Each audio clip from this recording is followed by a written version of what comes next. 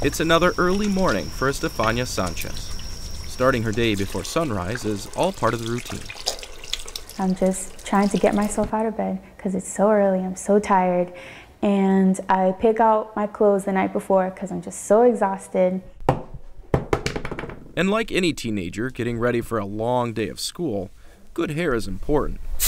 Then it's time to put on the shoes and catch the bus. My uncle and I, we walk a few blocks to the bus stop. We wait there for like 10 minutes. But she's not waiting for a school bus. She's waiting for the city bus. Good morning. To understand why Estefannia is on a city bus on her way to school, we have to take a look back. Just last year, Estefannia made the choice to move back to New Jersey, where the rest of her family lives. Her grandfather, diagnosed with cancer, had only a short time left to live. But leaving high school during senior year meant leaving behind close friendships and trusted teachers. Going up there was just, everything was new, and it was only planned for a year, but unfortunately it was cut short. Cut short when Estefannia's grandfather passed away.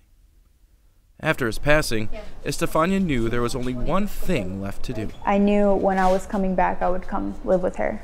She's talking about her grandmother, who, just a few years prior to her grandfather's passing, was also diagnosed with a type of thyroid cancer. I don't think I'll ever get used to it. I still think about it all the time. I still worry, even though she tells me not to, but that's like impossible. Even while we were there, our cameras captured raw moments of compassion. Which takes us back to the bus. With her grandmother living 15 miles from South Fort Myers High School, the only way for Estefannia to get to the school she left behind is through public transportation.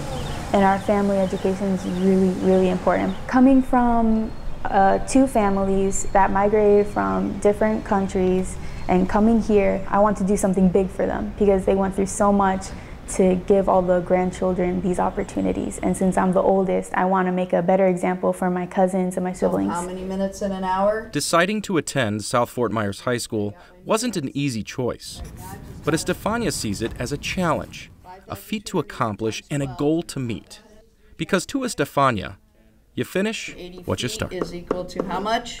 Even though I went to New Jersey and it was like completely new, coming back, I knew I was gonna go back to South no matter what. And as fate would have it, Guidance. South would have something to give back Yes. to her.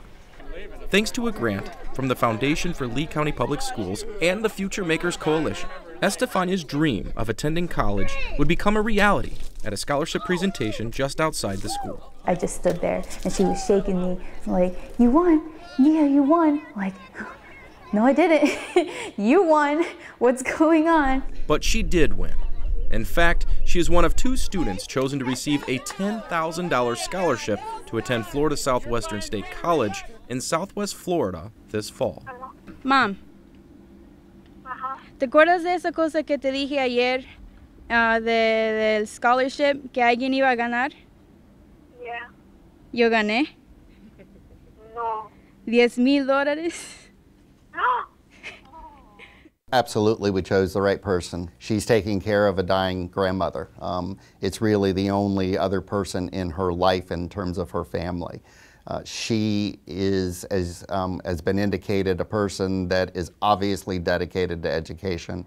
If God wasn't here for her and wasn't here with her, and if He didn't give her all the blessings that He did, I don't know what would have happened. I don't know what I would do without God's blessings. Thank God He gave her everything she has right now. I ask God every day that He blesses her and be with her. So God be with her. She's a good girl. She let people guide her.